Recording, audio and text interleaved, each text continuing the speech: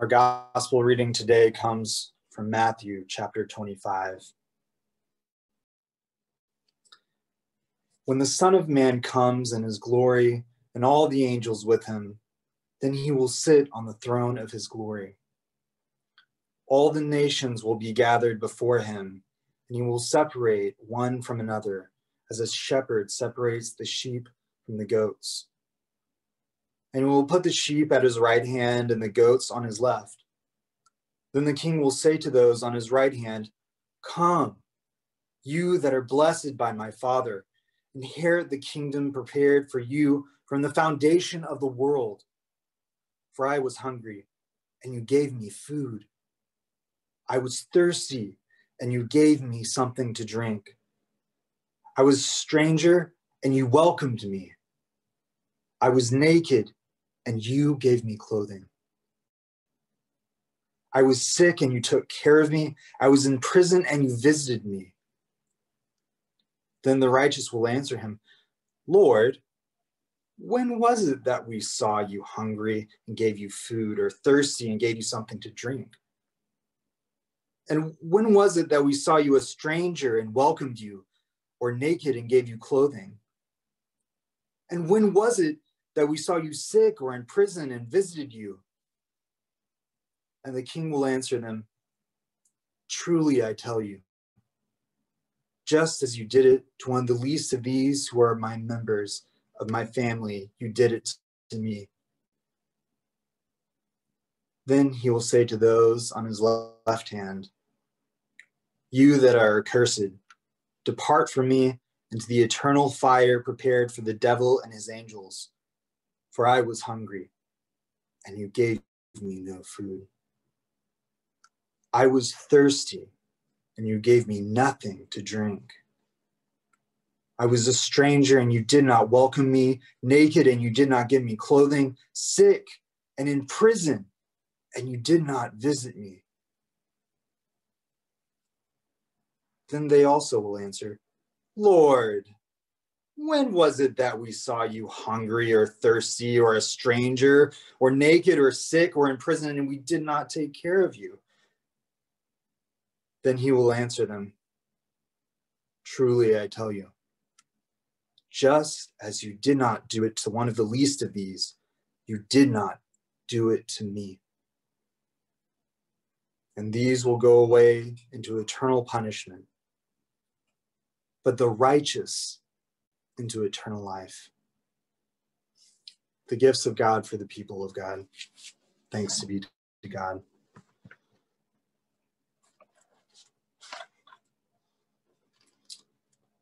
Please pray with me. Lord, may the words of my mouth, the meditations of all our hearts be pleasing and acceptable to you, O Lord, our rock and our Redeemer. Amen.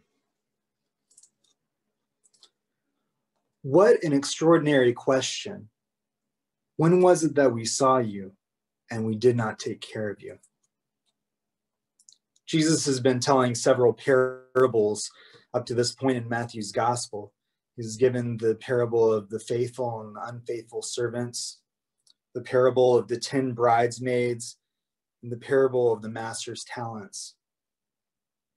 Each of these stories tell us about the importance of being faithful to Jesus by using the gifts and opportunities God gives us to do good and to not be selfish or rely on our status or reputation.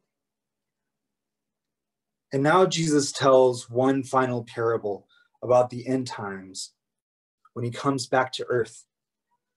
Jesus says he will take the church and separate it between those who were faithful to his teachings from those who were not, sheep from goats.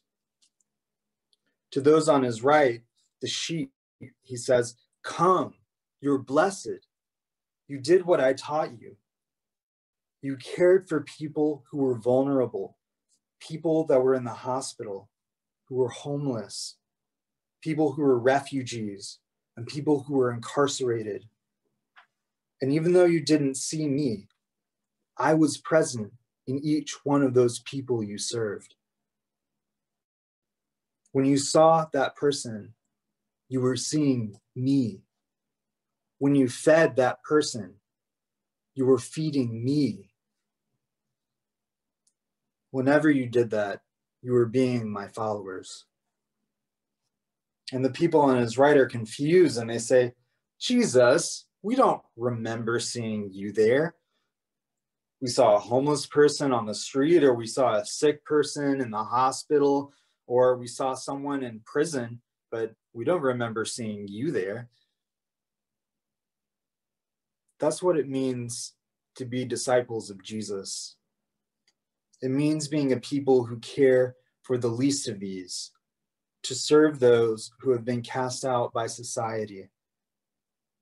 Because each time we serve someone, we know that we serve Jesus himself. Then he turns to those on his left, the goats, and says, "Depart from me. You did not do what I asked of you. You lived selfishly. You did not care for the vulnerable. You said you were being my followers, but you were lying to yourselves. You were so caught up in the lie you were telling yourselves that you didn't even realize how far from the truth you had come. Go away from me." But the people on his left are also confused, or at least they seem confused. "Lord, when was it that we saw you hungry or thirsty, or a stranger, or naked, or sick, or in prison, and we did not take care of you?" What's interesting is the word the people say, and when they say we did not take care of you, is very specific. It's the same word for a deacon, someone who's set aside by God to minister to those who are on the margins. They could have said it even more specifically, even. They could have just said, when did we see you and we weren't being church? It's a very interesting detail that's in that verse. What the text is saying is, these aren't people who have never known Jesus before. These are Christians, followers of Jesus, but they are actively going away from God. They know God's commandments. They're not even people who maybe they are accidentally sinning or doing bad, or maybe they could have just done a little bit better, and God's response would have been different. These are people who are actively sinning by disobeying God's command to minister to the needy. Jesus is saying that hospitality is a moral issue. It has to do with God's call of the church to be in the world and serving those who are in need. It's not just some add-on to the church. This is the church. It's not something that we have church and then serving the needy is a side gig or something. It's not icing on the cake. Jesus says it is the cake. This is what the church is to be a people who worship, but also worship God through being in the world. Jesus says that the church can do all the great things. She can preach the gospel, can have excellent worship, can have a well thought out theology. But if the church does not serve the people God has put right in front of her, none of it matters. That's the judgment Jesus gives to you and to me. Of the times we have not been faithful to his teachings. Every person here has not followed Jesus at some point. All of us have put ourselves over others at some point. Maybe we've turned away from someone who is hungry and looking right at us in the face. Or maybe we were too caught up in church fights or too concerned about where the numbers in the pew were, or too focused on where the money would come to pay off the church bills. And what Jesus says to us is, that was me. That was me you turned away from.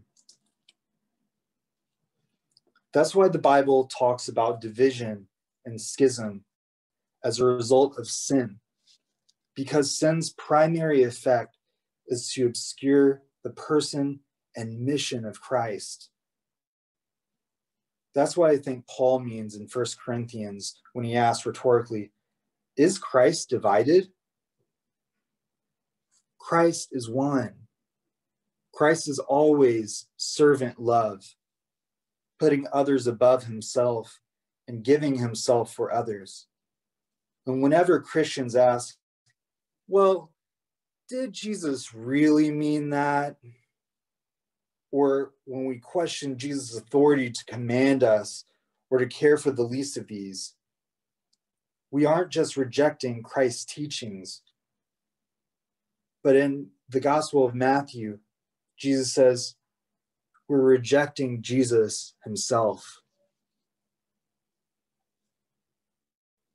This Sunday is Christ the King, the time in the church that we name that Jesus is the ruler of this world and not the nations.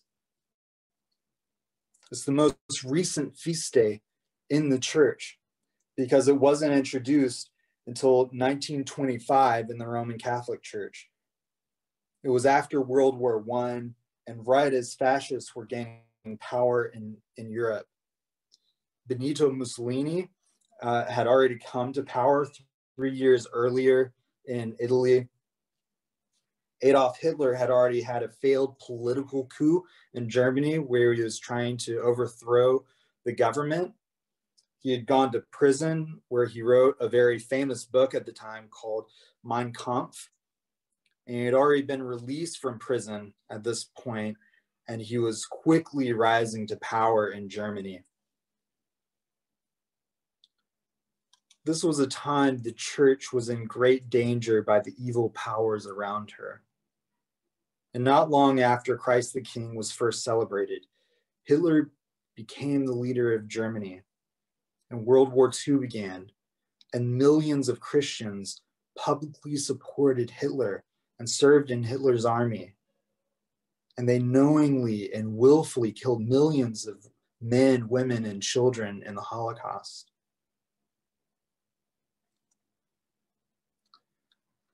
I wonder how these Christians saw Jesus. I wonder if they saw Jesus as a powerful king who would come riding into the world in a very dramatic way. But what if Christ comes in the least expected way? What if Christ the King means the opposite of what we would naturally think? As a suffering king who takes on the sin of the world, to be wounded by the divisions of his body, but a king who is still speaking and who promises to be with us in our pain and to redeem us, to redeem our wounds, to heal our world, to take our broken places in our lives and to make our world whole.